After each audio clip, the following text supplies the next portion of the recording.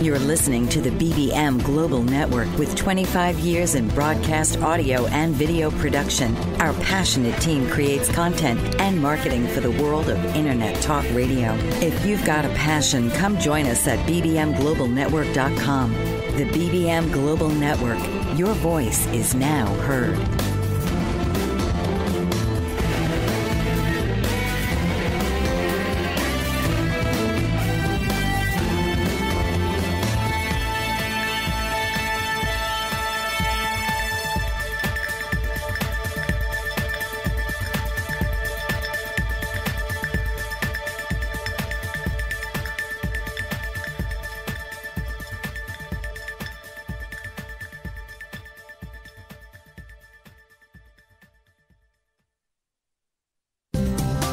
Welcome to Both Sides of the Prescription with your hosts, Dr. Megan and Dr. Ron. Both Sides of the Prescription brings together Dr. Megan and Dr. Ron to discuss pertinent medical issues from both an alternative and traditional medicine perspective.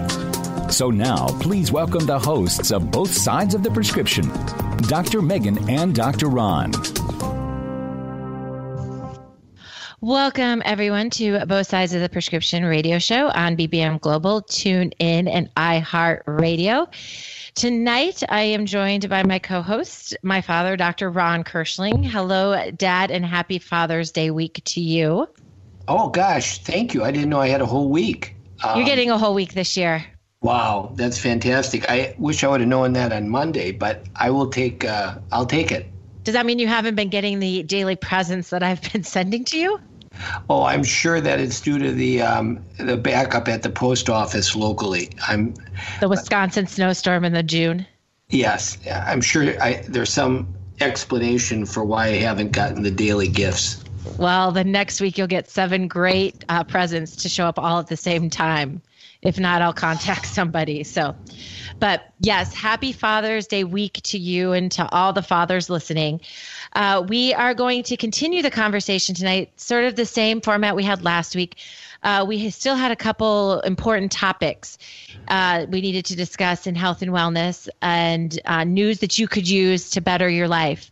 So before we get into that conversation tonight and talk about sort of that hodgepodge like we did last week, let us, like we do every Wednesday, tell you a little bit about ourselves and why the show came to be.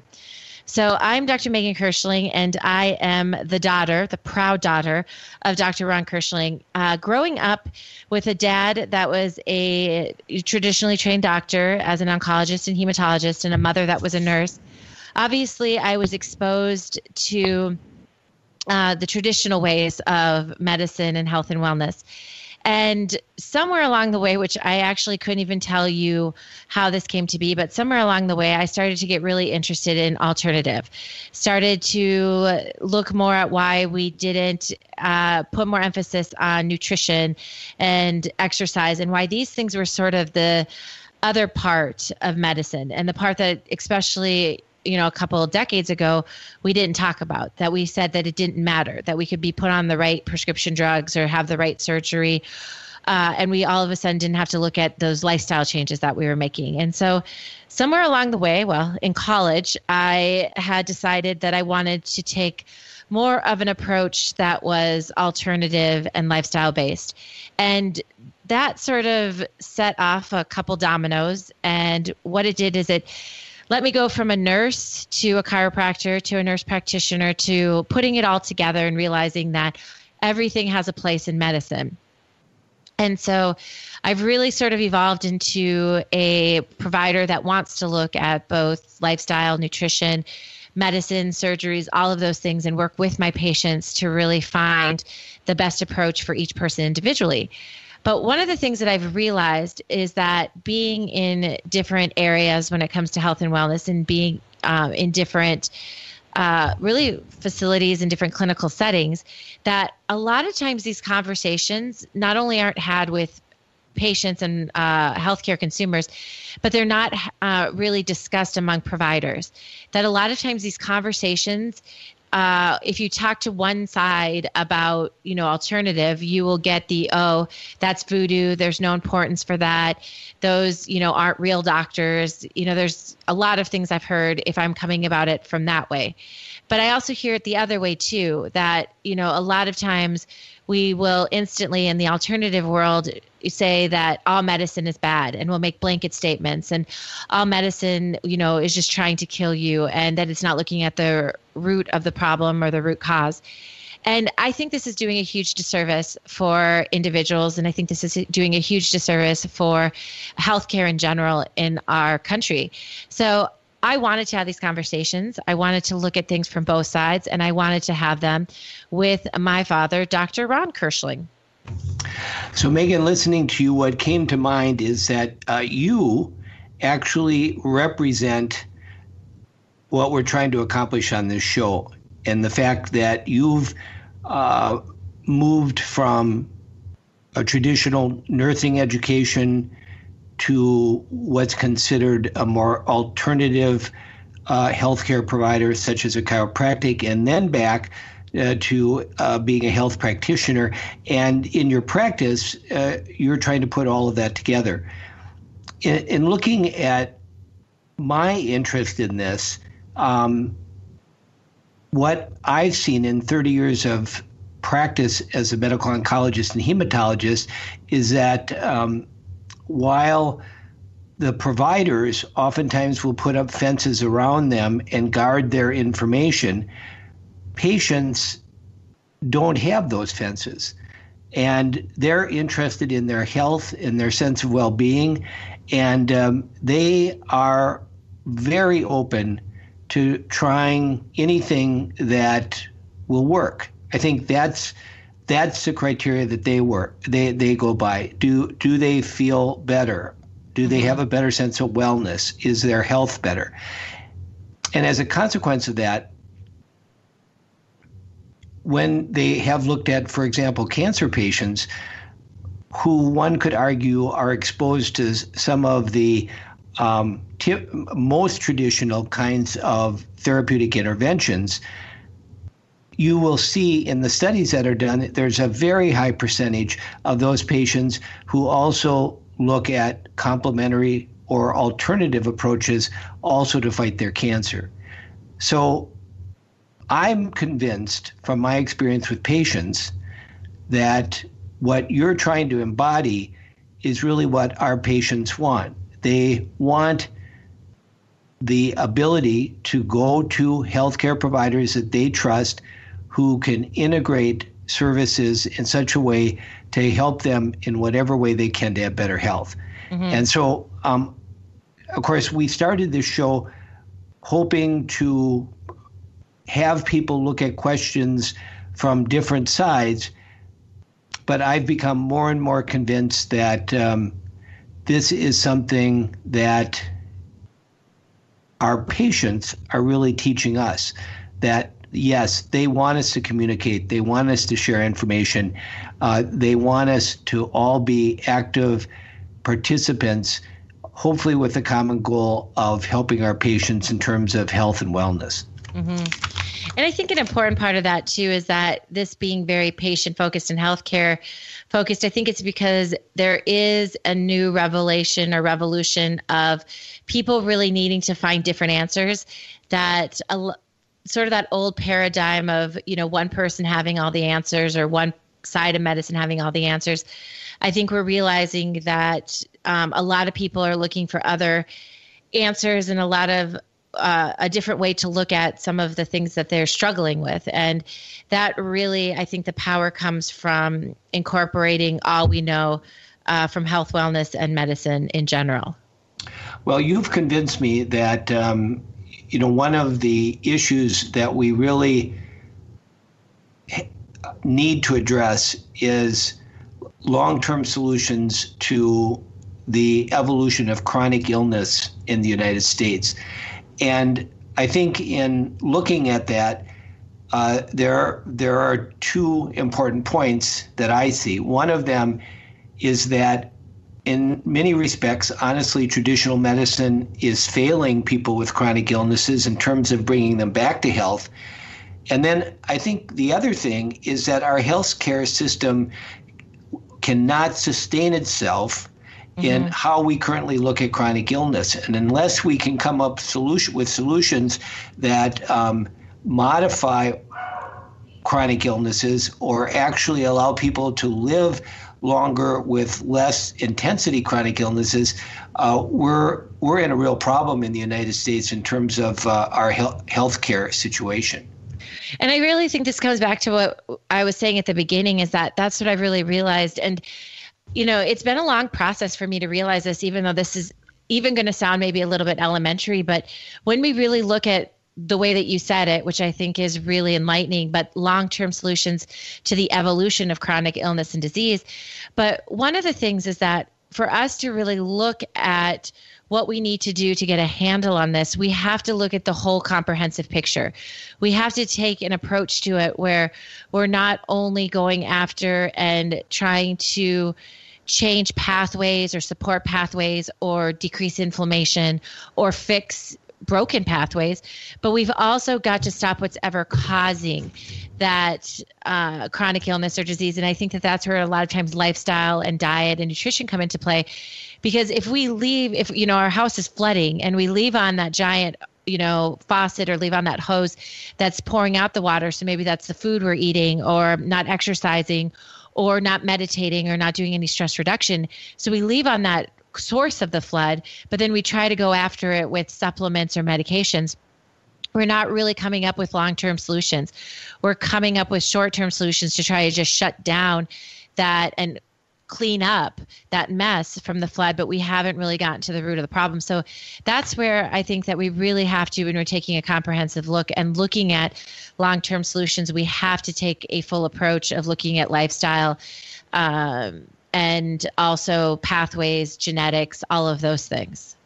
Now, this is an example of, I think, where that kind of integrated approach can make progress. And there was a new governmental progress report on the question of cancer and dying from cancer. And this looked at the progress made over the last approximately 20 years, from 1999 until 2015.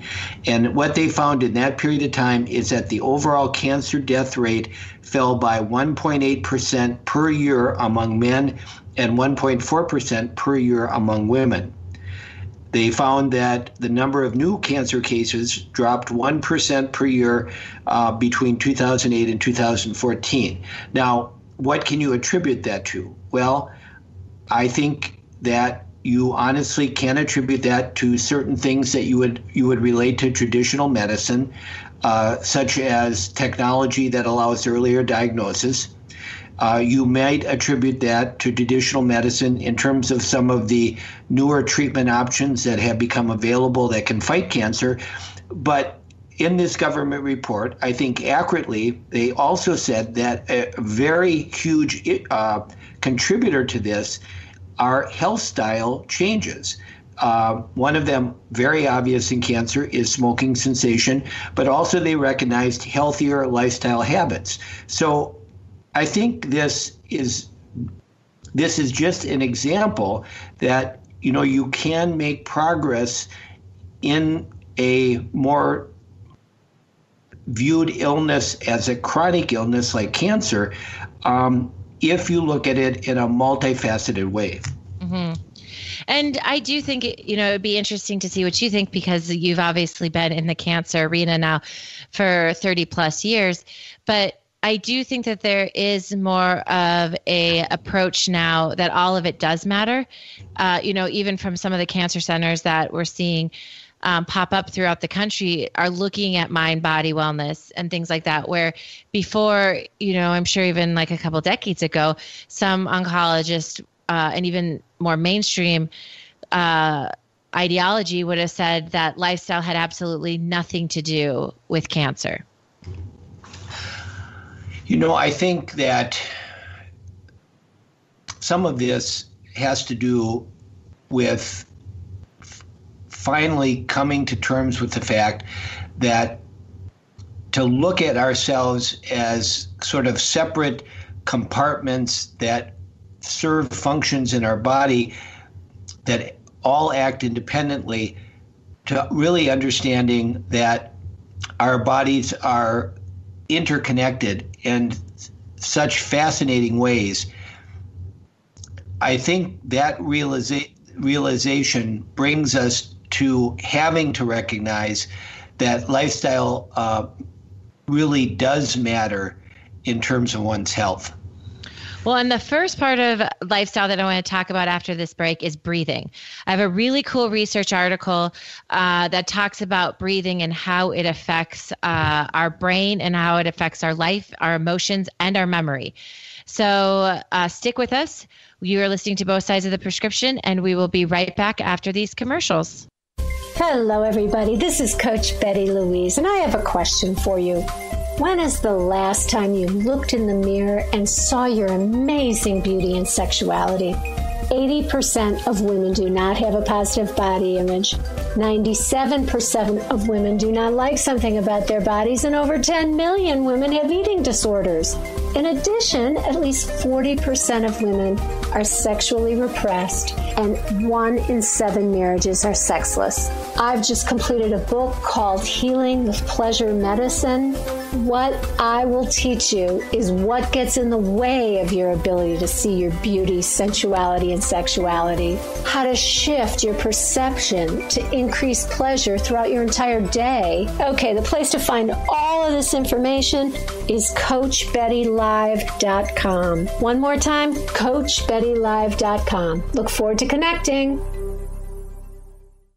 Dr. Rob Moyer is the director of the Ocean River Institute, and he is passionate about saving the ocean by helping dolphins suffering from nitrogen pollution. Nitrogen is a dangerous pollutant affecting our oceans, altering ocean ecosystems, and contributing to global warming. The Ocean River Institute provides opportunities to make a difference and encourages people to go the distance for savvy stewardship of a greater and bluer planet Earth.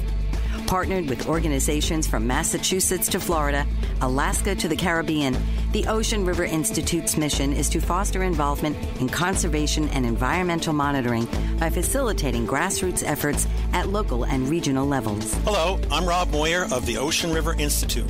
Please visit our website at oceanriver.org. Sign up for free e-alerts. You may call us at 617-661-6647. Our email address is info@oceanriver. Become informed and then act with us. Thank you. Joseph A. Moylan is the owner of Ion Health, which specializes in very unique medical devices. Ion Health offers biomats, alkalife, and frequency machines. Biomats are a far infrared and negative ion emitting FDA-approved medical device. With many different sizes available, you can place them on your bed, on a massage table, or on a seat in your car. It is an unobtrusive way to health.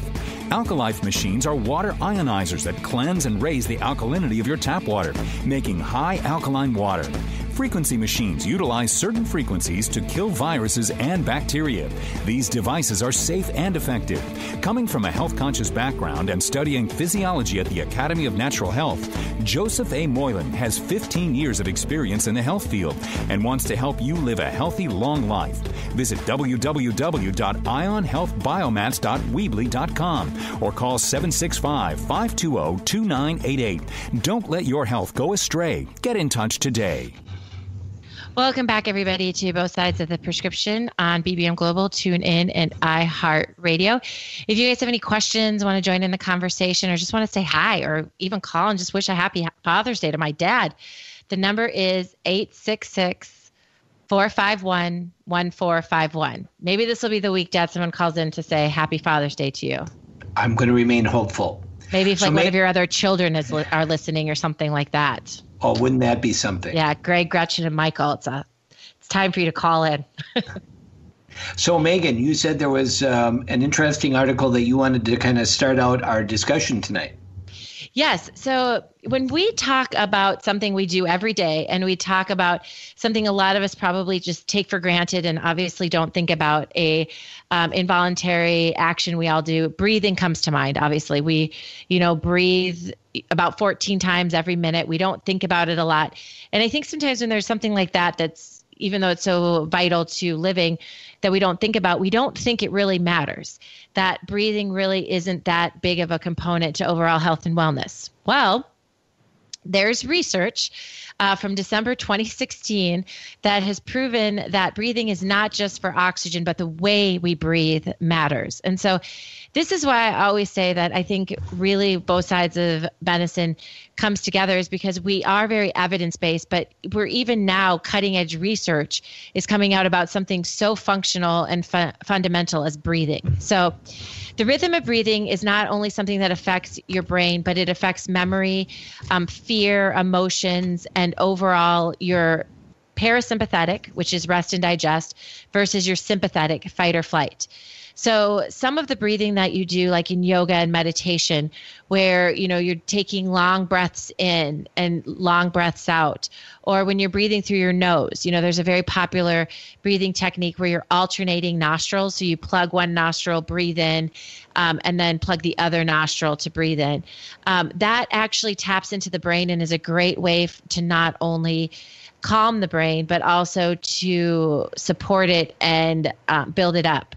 So what they found is, this is through Northwestern Medical School, but they discovered that for the first time in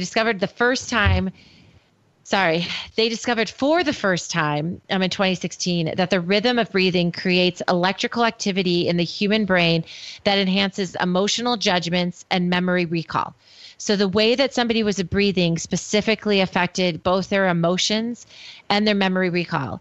And one of the major findings in here that was really dramatic is that they found that breathing through the nose, and when you're able to breathe through the nose, you're actually able to stimulate the brain more, that you're more likely to remember and to have a relaxful event when breathing through the nose versus the mouth. And it's interesting because there's a lot of research, I think, coming from this, and a lot of talk about certain things, even where sleeping, that a lot of people are more mouth breathers than they are nose breathers. And so there's even some people out there that talk about, if you are more of a mouth breather, to tape your mouth shut and get like a breathe right nose strip to open up that nasal passage, because you should be breathing through your nose when you sleep.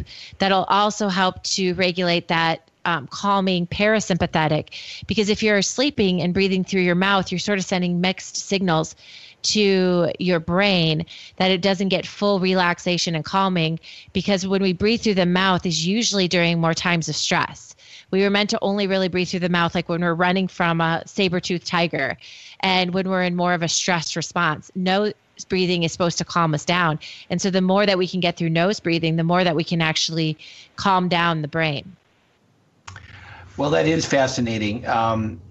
As you know, I am particularly interested in the topic of mindfulness, and in viewing our current circumstances in our society, there's a lot of discussion in terms of how one can trigger in a more mindful approach. And many of those options that are available are options that look at breathing. They're looking at being very conscious of how you breathe.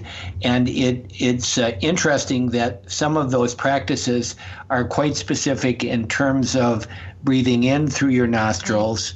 What's confusing to me in talking about chiropractic was the idea that manipulation of one area could have effects more distal from that, or more away from the area that was manipulating. And, I know that there are theories about how that might occur through the transmission through the nervous system, but understanding the location of this interstitium, it also makes me wonder if this may be a vehicle that can maybe explain in some cases some of those distant effects from manipulation, which obviously is typically in one area. Well, and I think that that's what we're learning a lot about when we really start to look into the science of some of the effects. And I will say this, I just had this conversation with a patient today, is that, where I fall when it comes to structural work and adjustments and work on, whether it's the interstitium or the fascia or the muscles or whatnot, is that we always get better results when we take a comprehensive approach. So if we're trying to, functionally change something like, let's say, headaches, that, okay, we can look at hormones and that we can look at digestive and we can figure out what maybe some of those toxic issues are or what some of those pathways are that are causing headaches. But a lot of times, whether it's chicken or egg, there's going to be a lot of other factors that go into any kind of long-term chronic illness or disease. So this evolution of chronic illness or disease that happens in the body is going to, during that period of time that it occurs, have other effects. And one of the things that we see is the changes in the musculoskeletal system. And that's not just muscles and bones, that's muscles and nerves and bones and circulatory system and lymph. Lymph is a huge one, and interstitium now, that component is huge, and fascia. And so the more that we can change those patterns, the more than that we can get somebody into new patterns and into a new evolution of wellness. And so that's why I think, when we look at chiropractic health and wellness, I think that that's where the role is. One of the things that I always talk about and that I think is sort of telling is even the evolution of chiropractic. It really came around in the late 1800s with Palmer doing the first adjustment. And in the late 1800s, he did it on a janitor who then was able to hear for the first time. And he did an upper neck adjustment. And because of the nerves that were being, entrapped from that subluxation or segmental dysfunction, he was able to get that person to hear again. Well, the thing is that was a powerful way to come into, medicine, is to see that kind of result. But one of the reasons why I think there is such a place for musculoskeletal work and chiropractic, but that it really should be in the whole grand scheme of health and wellness, is because today I think we all have so much chemical toxicity in our environment, and we have so many other things that we've been exposed to, that we have to explore and treat those things, and then also incorporate the musculoskeletal component of it with the adjustments and muscle work.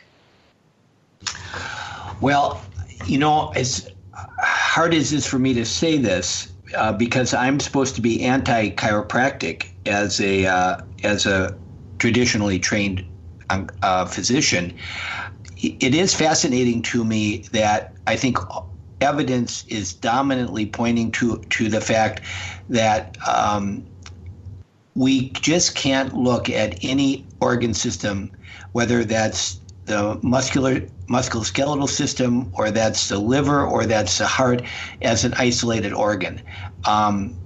Everything, I think, is telling us that there are all of these intricate, beautiful relationships.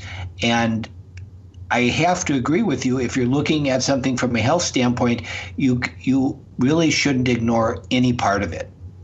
And you do agree with chiropractic because you will admit the fact, you are very open-minded, but in general, even I think if you were the just mainstream, old school oncologist, we now know that lymph work is very important. And so, there's a lot of oncologists that are referring to lymph massage and making sure to sort of help that lymph component for someone that's going through chemo or that's had, lymph removed or whatnot. So, those are things that are all in the same realm, is that when we take a comprehensive look and we put it all together, it makes a lot of sense. And I think it provides better care to the patient.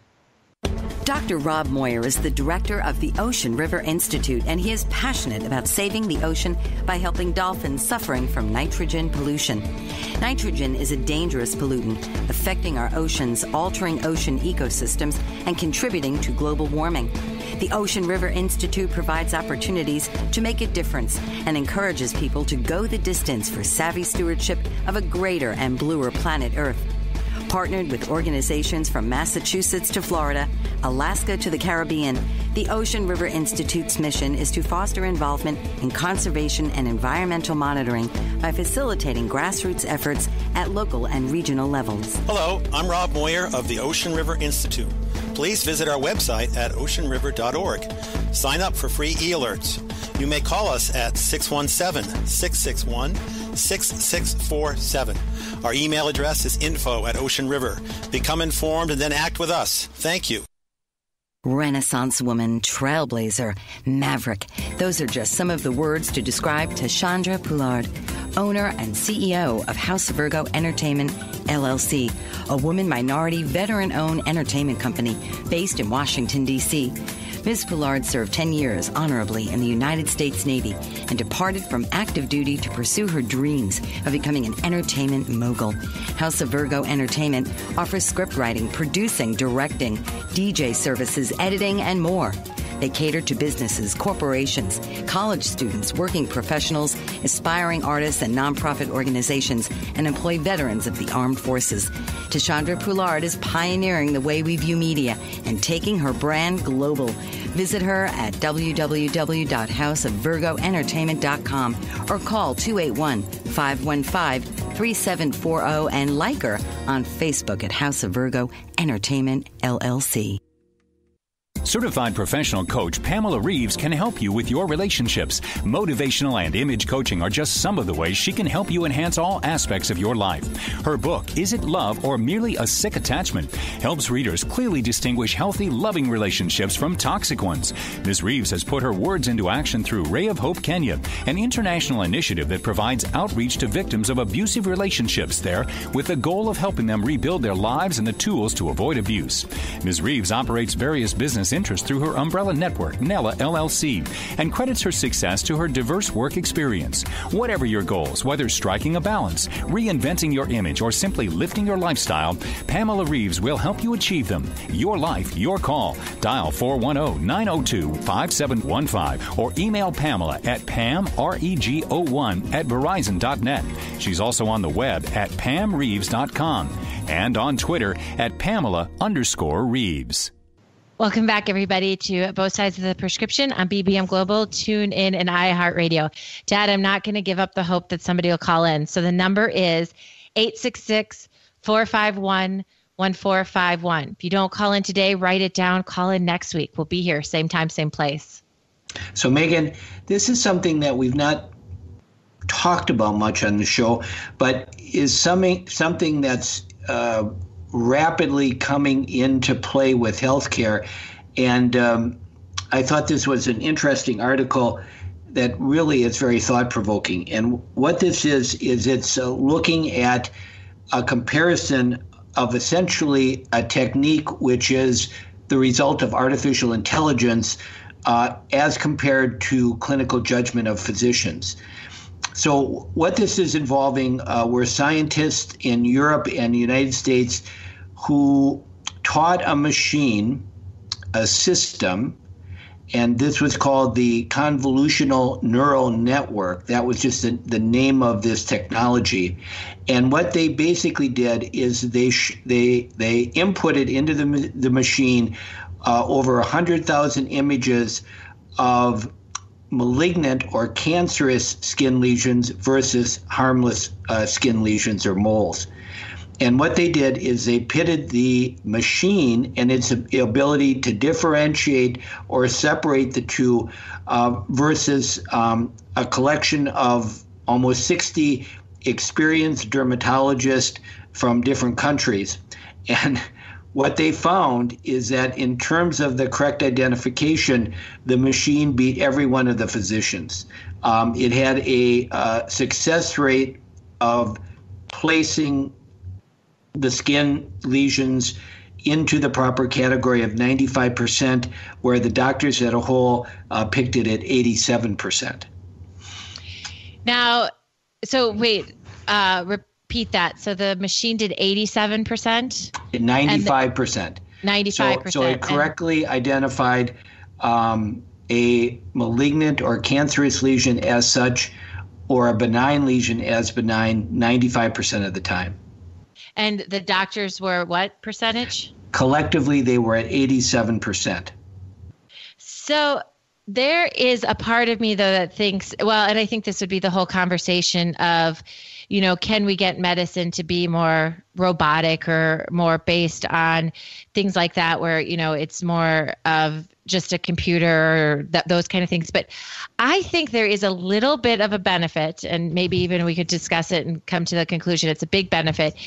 But if I was that person that was going in and getting something scanned, and let's say I was in the 5% where it was misscanned.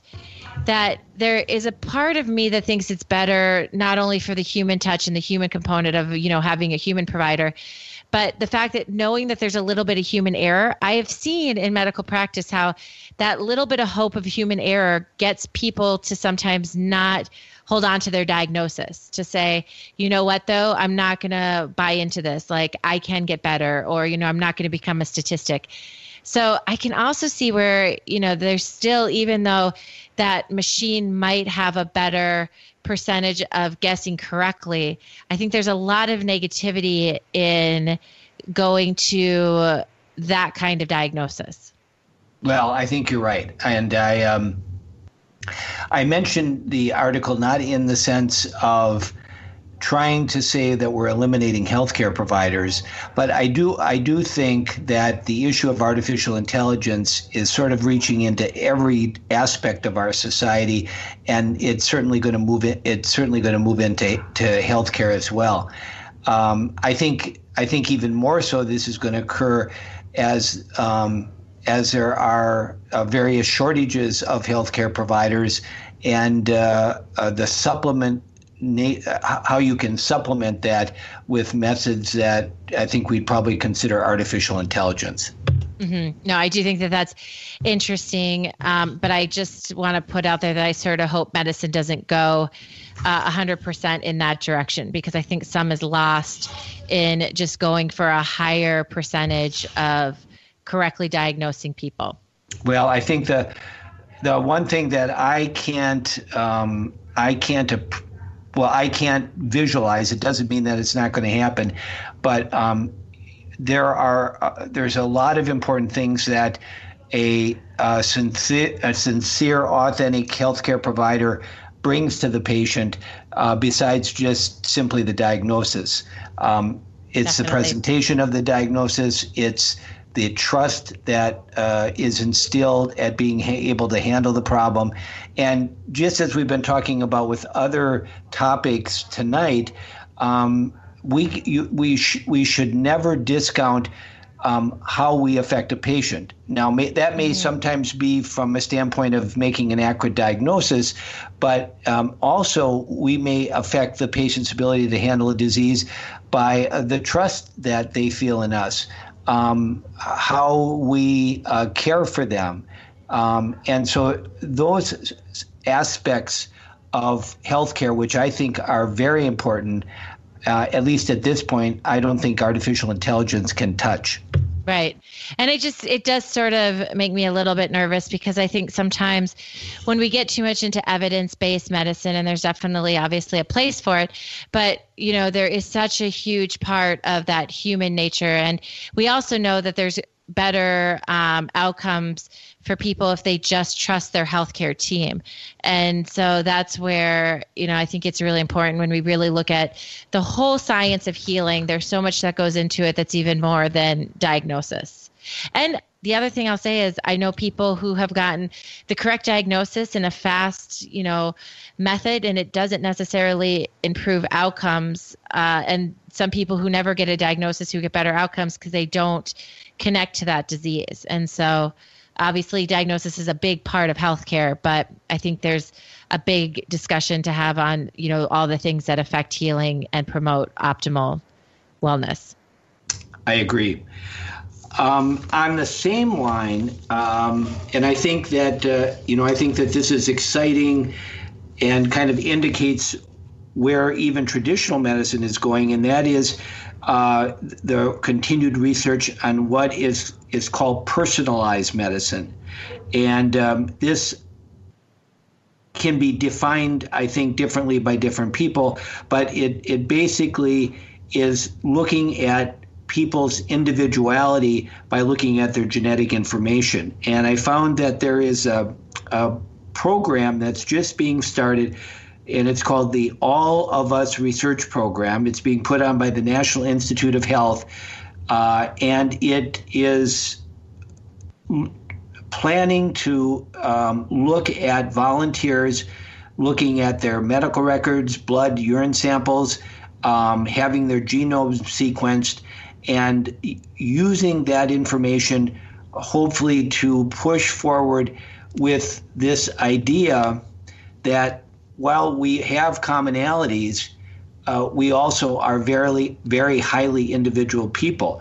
And I think, to me, this is probably, Megan, a verification of something that has been much more accepted outside of traditional medicine than I think inside traditional medicine. And that is, in looking at oncology, we trust that we're making decisions about therapies that are helpful based on clinical trials, which emphasize the similarities between patients. But I think the push for personalized medicine is actually sort of verifying some things that have, I think, been discussed more on the non-traditional side about how we need to respect each person's individuality. Mm-hmm. And really, I think that this is the way that medicine's going to go. And honestly, I think it's also going to go that way because we are seeing more and more genetic SNPs, which are single nucleotide polymorphisms. But really, when it comes down to it, those are genetic mutations that we're seeing because there's been just a lot of changes in our environment and our world, and that we see that genetically, there's certain mutations in enzymes that some people, might process folate and B12 different. Some people might not be as good of detoxifiers and might be more toxic if they're exposed to mold or environmental pollutants. Some people aren't able to produce as much energy and might have breakdowns in carnitine or aren't able to process fats as well. And so, this is where we talk about like MTHFR and ApoE and all of those different genetic mutations. But we're learning that, we really should be looking at this. And I think the part of medicine that's really the forefront on this is, psychiatry and psychologists that are looking at this already for how there might be genetic variations that allow us to determine what is the best antidepressants and best anti-anxiety meds to put people on, dependent on how they're able to individually break it down. And so this is already, pretty mainstream in their world, and I think they're pushing it for other places in medicine. Mm-hmm. Yeah, and I think this is going to continually evolve, and I can only see this as beneficial. And so it really is this sort of dance between appreciating our commonality, but also deeply respecting our individuality. Mm-hmm. Yeah, and I think that that's the real important part is that when we look at this, this is a big discussion too with why some people obviously react and have negative effects to certain things. Even, one of the major conversations about this is vaccinations. Why do some people get vaccinations and have absolutely no problems with them? And others, there's some thought that they react really negatively to them. And I think some of this lies in the fact that we can't be giving a one-size-fits-all to individuals in medicine, that we have to be looking at individual variations and we have to be providing medicine based on that. Well, I like you bringing up that example because oftentimes, we put the issue of vaccines into either vaccines are good or vaccines are bad, but I think it's much. I like the idea of it being more nuanced, as you've described, where vaccines have to also be looked at in respect to the individual. Definitely. So we are on to our last break. So stick with us. You're listening to Both Sides of the Prescription on BBM Global and TuneIn Radio. For over 50 years, Evelyn Stapula has been a loving advocate for people with disabilities throughout the state of Pennsylvania. President and founder of Big Heart Bridges, her organization actively campaigns for legislation and support of civil liberties that meet the needs of disabled individuals with housing, transportation, and employment. Ms. Stapula has joined forces with a variety of esteemed organizations that advocate for the disabled. She serves on the board of the United Cerebral Palsy of Pittsburgh and the Governor's Cabinet and Advisory Committee for People with Disabilities, and she is a consultant for the Pennsylvania Governor's Conference for Women. Her many efforts have led to the implementation of a transportation program for the disabled with the Access Paratransit System of Allegheny County. Evelyn Stapoulis drives daily to serve the interests of the disabled, to protect their freedoms and enable them to live normal public lifestyles. To learn more, please call 412-491-2605 or email Evelyn at ers92645@verizon.net. Attorney Renee Marie Smith is changing the way we sell real estate. She wrote a series of books called My Short Sale Guru Guides for all real estate practitioners. Whether you're a homeowner wanting to understand the process, an agent who has been handling short sales for years, or an industry analyst wanting to know how short sales impact your business, Renee uses her vast real estate experience to take a comprehensive look at the recent market phenomenon while relaying it in an easy-to-understand format. Through her company, Smith Title Services, Renee has counseled thousands of short sale participants and processed in excess of 1,000 short sales. Her knowledge is transformational for real estate professionals and laymen alike, and her live presentations provide people the opportunity to ask specific questions about their issues. Buy her books and schedule her to speak at your next event. Visit www.smithtitleservices.com or call 305-705-3428 or email her at renee@smithtitleservices.com. Isn't it time to sell your property today? Learn the My Short Sale Guru way. Jenny Friend is a licensed marriage and family therapist and a certified clinical sexologist, commonly known as a sex therapist, with over 30 years of experience in the field of sexuality. She's been a researcher and teacher and is further trained in human development over the lifespan. She's also a published author and a radio personality. Her specialized training in lifespan developments means she can help individuals, couples, and families through difficult developmental phases. Her primary ways of working are through the tools of cognitive, behavioral, and psychoenergetics theories and techniques. Couples, individual men and women, and families are also welcome. She can meet in her office in Costa Mesa, California, or on the internet through Skype at Jenny Friend MFT. Call 714-210-9200. You can also send an email from her website at www.centerforclarity.org. That phone number again is 714-210-9200. Welcome back, everybody, to Both Sides of the Prescription radio show on BBM Global, TuneIn, and iHeartRadio. So, Megan, one of the primary themes that we've had tonight, I think, is looking at healthcare in terms of interesting way that you might have breakthroughs. So, it might be a breakthrough in terms of how you better understand the physiology of breathing. It might be a breakthrough by the recognition of yet another important aspect of our bodies, and possibly even something that might be described as a new organ called the interstitium. It might be a breakthrough represented by what we're learning with the understanding of our genome, or it might be a breakthrough from the advances that are made in artificial intelligence. But I'm going to talk about something now that I think you're probably not going to like, and now things are going well. I wish you a happy Father's Day. So I know. Well, I'm just going to present it out there and see what you think about this. So one of the things that has been recognized with regard to the stomach was that when the stomach is empty, there is a branch of the vagal nerve.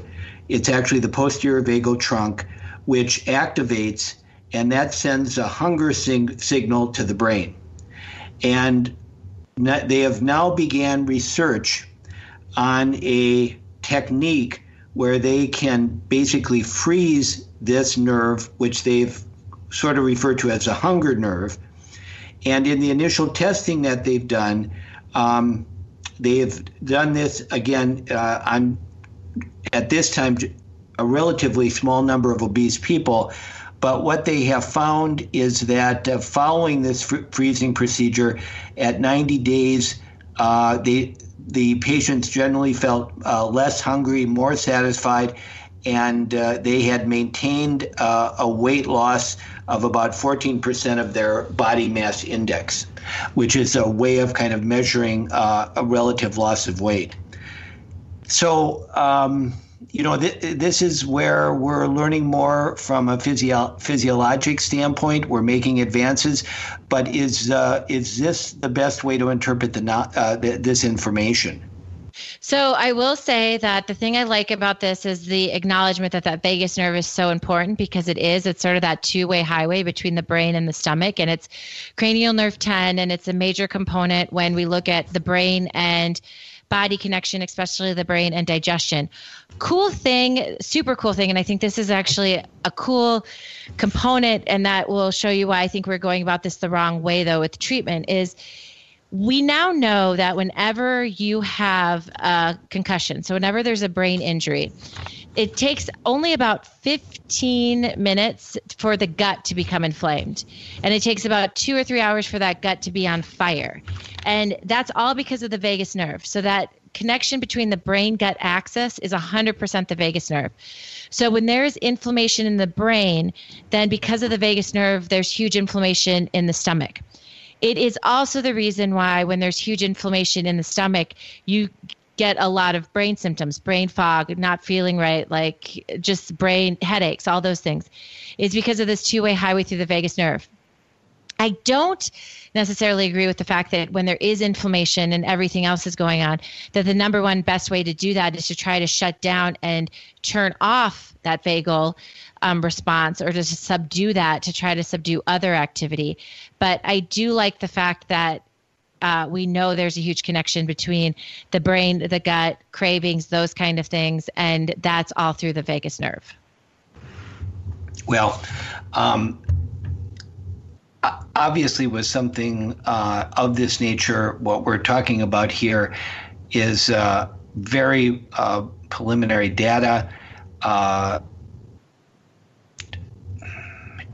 To me, there, in terms of the spectrum of surgical options for people that are obese, this may be a less toxic approach than some of the other surgical approaches. But I agree with. I'm surprising myself in the fact that I'm agreeing with you on this, Megan, in that I think as we more and more kind of appreciate this interconnectedness, anytime you purposely remove a part of that interconnectedness, you just have to be very, very careful what ultimately, not just on an acute or a short-term basis, but a long-term basis might happen. Well, I think we have successfully had a conversation to prove to everybody that things are just connected. Our whole body is connected, and that we can't really, in health and wellness and healing, disconnect one thing and hope to get optimal results. Well, I think you're right. I think that's probably, if we had to say there was this theme of the discussion tonight, we'd have to say that's the theme. Looked at from a variety of different ways, one comes away appreciating just a little bit of the wonder of the body in terms of how intricate it is, and how we have to appreciate how everything is interconnected as it is. Mm-hmm. Yeah, and I just think it's interesting because we really had a discussion that went full circle from, teaching people about the interstitium and this component that's between the skin and the lymph, to breathing and how important that is, that everything really is truly connected when it comes to health and wellness. Yeah, and I think that although these gains might be considered modest, I think the report that we mentioned by the government with regard to the decrease in cancer is an example of how healthcare providers can work together, and we can appreciate what traditional medicine does and the advances that have been made, but we can also appreciate the importance of lifestyle changes in terms of dealing with a disease such as cancer. Mm-hmm. And we are only as connected as the people and the tribe that we have created. So on this Father's Day week, I would like to thank you for all of the things that you have done. I know I speak for all of the siblings and for Mom and everybody else. And I speak for your patients too, because I've spent time with you in the clinic.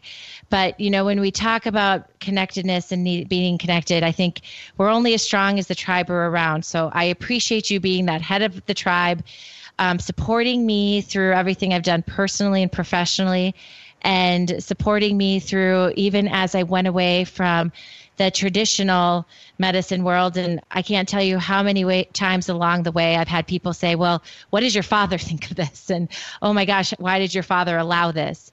And the funny thing and the most amazing thing is that you never actually once have made me feel that there was ever anything wrong with what I did, or that it would even have been a second thought in your brain that I would do anything else besides what I wanted to do in life. So for all the fathers out there, but especially for the father that is here with me on the show, I just thank you for all the things that you've done to help me in my journey, help me in my health and wellness, and to help me stay connected to life and the family. So I would say only two things, Megan. The first is, if you could tell Mother that I'm the head of the house, I would appreciate that. Okay. I'll get like a singing telegram to come to the store tomorrow. Right. And then the second thing is that, I think that sometimes we think that if we don't win all of the arguments, that we're going to kind of lose our place in things. But the fact of the matter is, and this is something I think I've learned from you, Megan, is that looking at new things, looking at things a new way, never has to diminish what I already know. So it's possible that you can go into a situation open to other ideas and not have to worry that, well, gosh, my identity is going to be lost, or I'm going to be lessened. So I think that it's possible to work together and it'd be a win-win situation. I'm going to leave it at that. I think that's a great way to end the show on Father's Day week. I thank everybody for listening. I hope everybody has a great Father's Day weekend, and I hope everybody joins us next week at 9 p.m. Eastern for another episode of Both Sides of the Prescription. Thanks, guys, and have a great week. You've been listening to Both Sides of the Prescription with your hosts, Dr. Megan and Dr. Ron. So many times, people are only given one side of the healthcare story. Here, you get both sides. Tune in next week as we discover Dr. Megan and Dr. Ron's Both Sides of the Prescription.